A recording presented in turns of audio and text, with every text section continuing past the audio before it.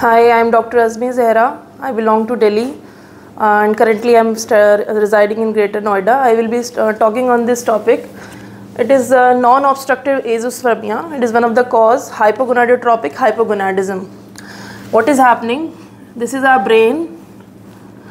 From here, anterior and posterior pituitary. From the posterior pituitary, we are getting hormones which act on our gonads.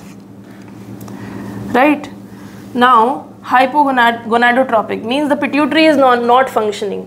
Now, when pituitary is not functioning, ultimately the testes won't work.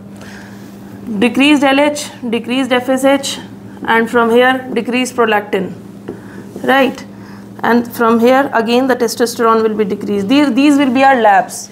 But how the patient will clinically present to us? When the patient will come, this will be a boy around 20s, in his 20s, brought by the family mostly, and with a complaint that this boy has to get married, and he is not willing to get married because of the sexual dysfunction, because of erectile dysfunction. And this boy will have sparse beard, sparse hair on the body, plus you will see a kind of gynecomastia in him. So his main complaint will be that he has never got arousal, he has never got erection of any sort.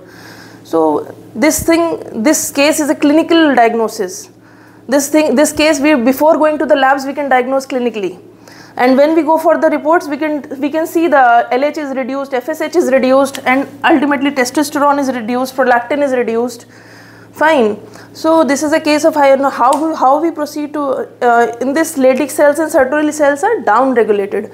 And if we are talking about just the testicular failure where the pituitary is okay, there you won't see the Leydig cells, Sertoli cells down regulated. They failed. The receptors are not are actually damaged. Here receptors are fine, but they are down regulated. Now as we move on to the treatment, we give HCG 2000 international units for bi-weekly for up to 4 weeks. Then after 4 weeks, we add HMG 150 milli international units along with the HCG for 6 months, and we call the patient after 4 months. After 4 months, the patient will be happy with you because he must be feeling some morning erection is there. Morning erection he is feeling already. Then we can proceed with adding coenzyme Q and this multivitamins, vitamin E to the treatment, and ultimately after 6 months we are able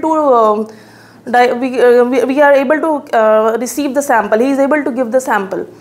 If by chance after 6 months also the patient is saying he is unable to give the sample, then we have to refer the patient to the endocrinologist for another review. And plus what the endocrinologist will do, he or she may add the testosterone to the treatment. Thank you.